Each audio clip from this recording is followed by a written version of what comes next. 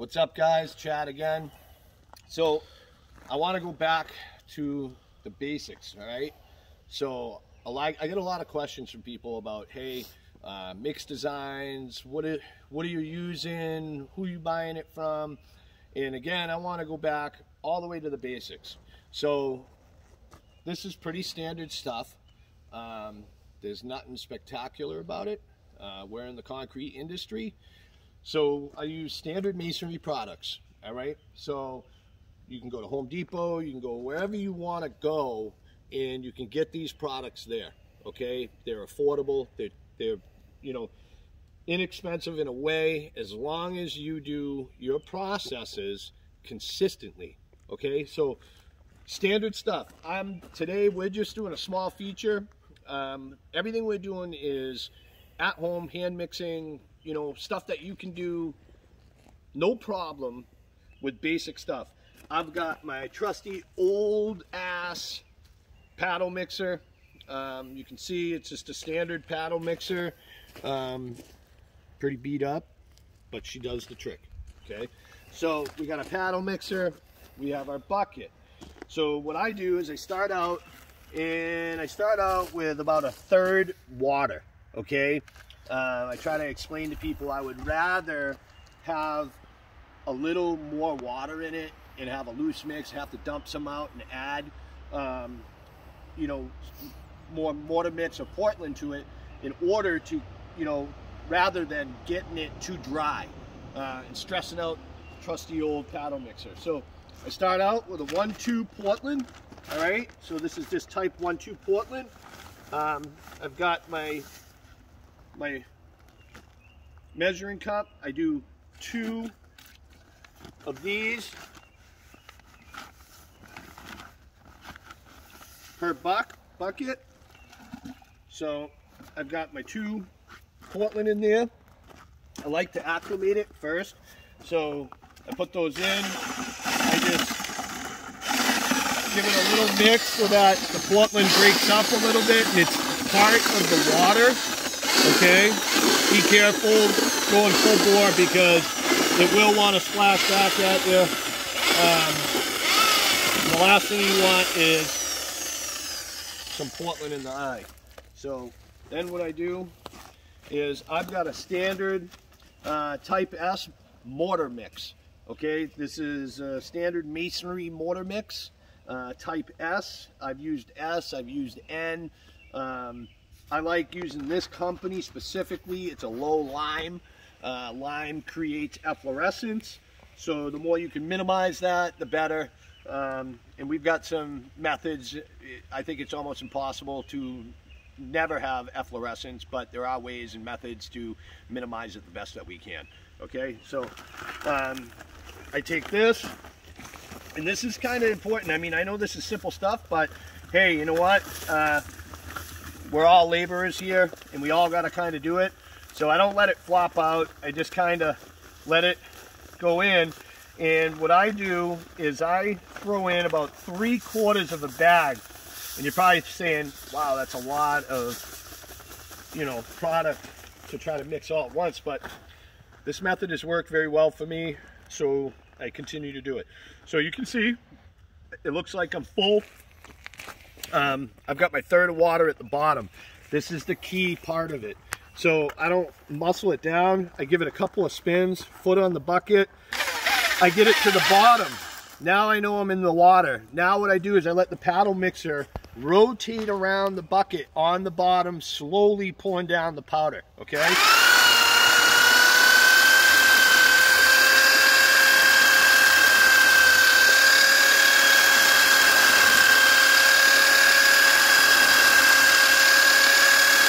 As I'm going around the bottom, I'm going to start to pull up a little bit. Consistently mixing it.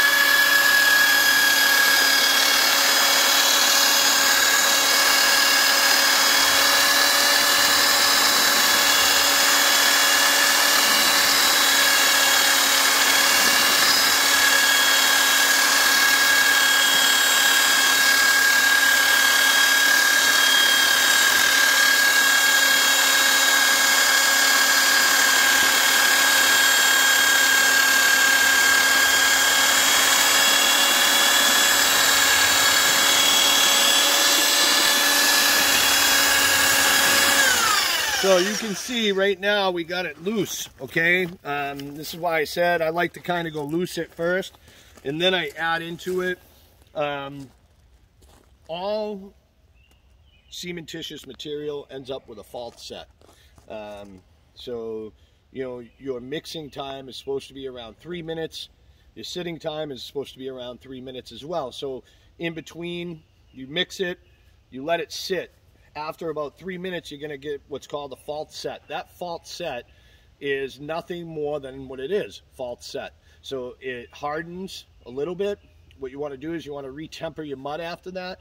Just because it seems like it's hardened does not mean that you need to add water, okay? Sometimes you do, sometimes you don't. Sometimes it just needs motion, needs to move. And once it moves, it goes back to its original form. So right now we got to add a little bit. So I'm going to grab the bag. And again, for all you laborers out there, again, I'm just kind of going to tell you what's worked for me. So when I do this, I'll lay out my bags all the way through, okay? Pool trowel. Again, I know these things are stupid and most people are like, you know, why even talk about these things? But you know what? I've seen people struggle with it. So you got this little tab on the top here, okay? So what I do is about, I don't know, 1 or 2 inches right down. I take my spade, I pop it in there, okay? So now I take simple little method, okay? And this will help these laborers. So I just take it and I pull it off. That's it. This keeps it nice and easy, standing up, non-back breaking, bag's not gonna break on you, you got a nice spout, okay? I tip it forward, I put my right foot underneath the bag, I grab it from underneath, I pick it up, I set it on it. I only want to put a little bit in here, so that's about what I want right there. Okay, so that consistency is what I was looking for. So we got a nice loose mix underneath it. It's going to stiffen up.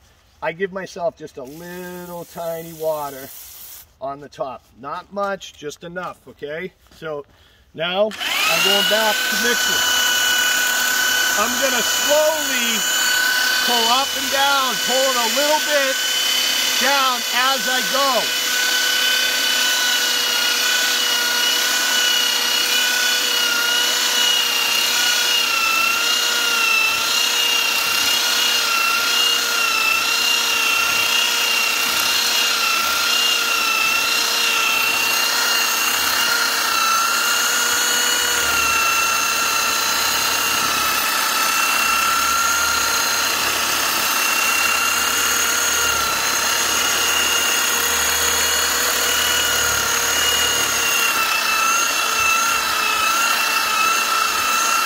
All right, so we can see, ready?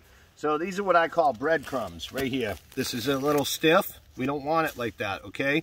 So we call those breadcrumbs. Those are good for if you're using a hawk and you want to be mudding in some joints on brick, but this is not good for what we're doing. So give it a little squirt.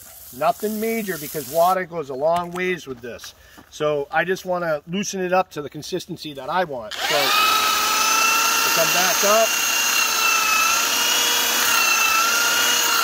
I'm constantly pulling up and pushing down, so I'm not stressing the machine. This machine I've had for like, I don't know, like 5-6 years. This thing is, again, watch me say that and break it today, but hey, you know what? She's done well for me.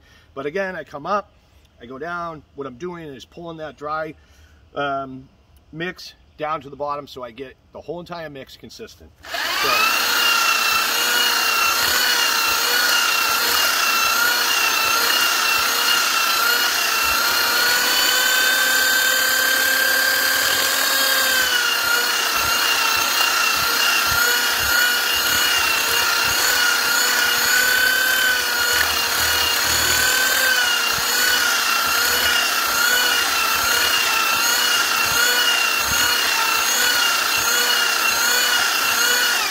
So this is the key factor for me. So years of doing this, what I'm looking for is a very specific thing. And again, it's just something that I've picked up on. Maybe it's a thing, but what I'm looking for is the mud to be a certain texture, and Mark, come over here, I want to show you. So that texture, it needs to stay standing, but it needs to be soft enough that, see how when I jiggle it, it sags, okay? So this is really, really good. This is what I'm looking for. Now with my machine, if I was a laborer and I was the guy making mud, paddle mixing, buckets all day long to try to keep myself consistent, this is what I look for. I'm looking for when I have my paddle mixing and I pull it up, okay? And then when I pull it up and I pull it out, it does a very specific thing. It cores a spiral well and holds in that form.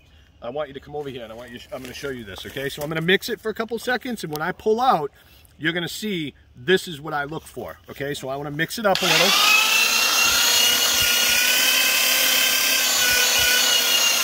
Now I'm going to pull it out, okay? Now watch what it does. That is what I look for. See that cored tunnel? That tells me that I've got the consistency that I want for my mud. This is good throwing mud. So I hope this helps the laborers. I hope it helps everybody, because this is one of the most important parts of the entire project. The mud guy is the man. That guy dictates everything for the carving. And guys, when you guys subscribe, it's go to the YouTube channel, and it's the Design House on YouTube, and it's DEZIGNHOUZE. Again, guys, I hope you like what we're doing. We're going to keep it up. Stay tuned for the next videos. Thanks, man.